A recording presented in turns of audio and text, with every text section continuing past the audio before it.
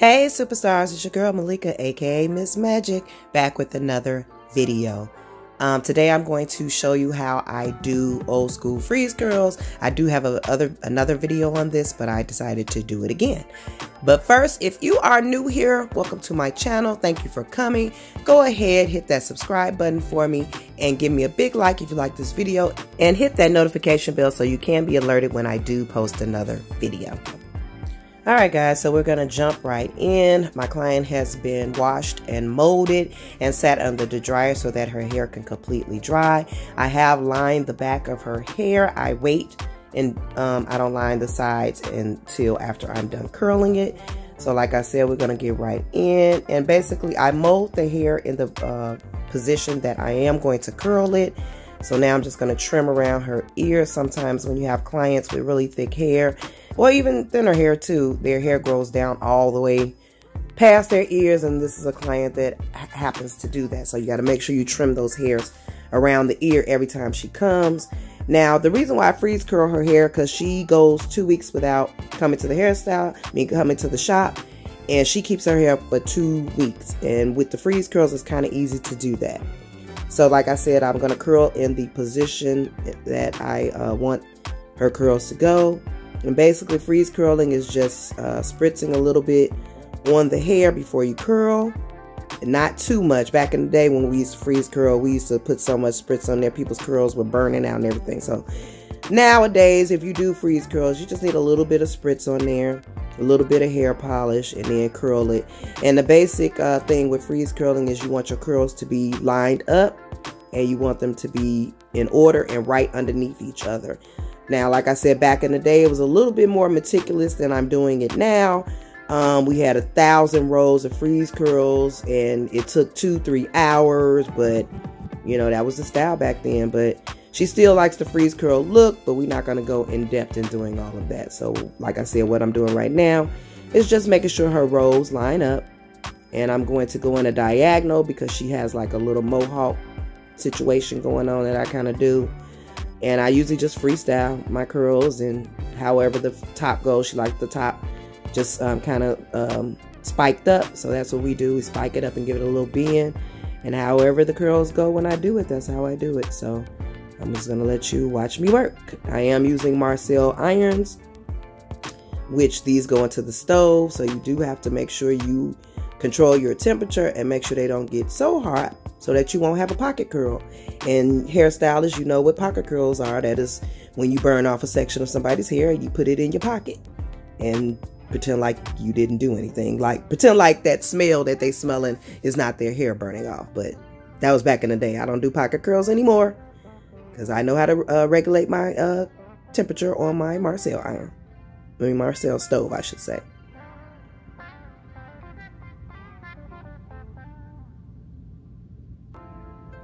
And guys, if you have any questions down below about curling hair with the Marcel iron, or my technique, or any question relating to hair, go ahead and feel free to ask me down in the comment section. I answer all of my questions. I answer all of my comments. So I will get to you.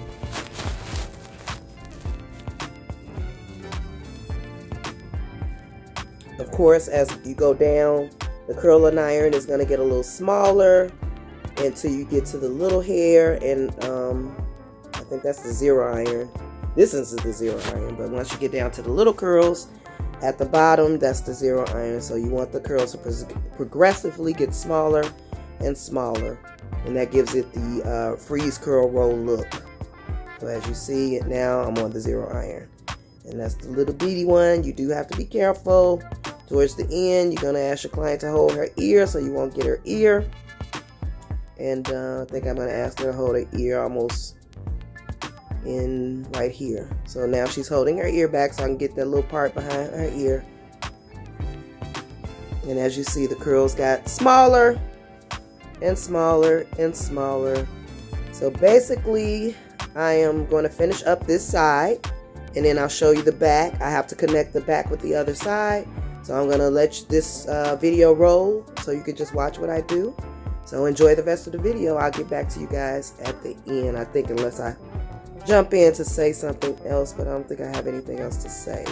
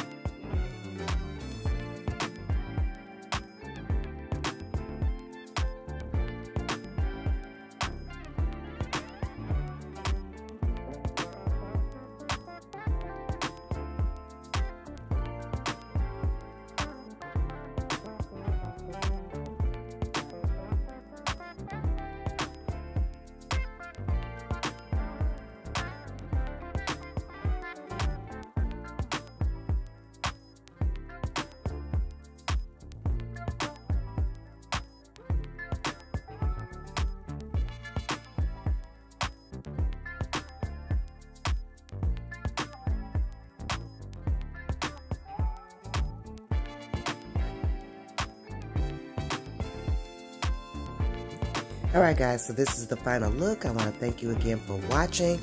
Don't forget, if you like this video, give me a big thumbs up.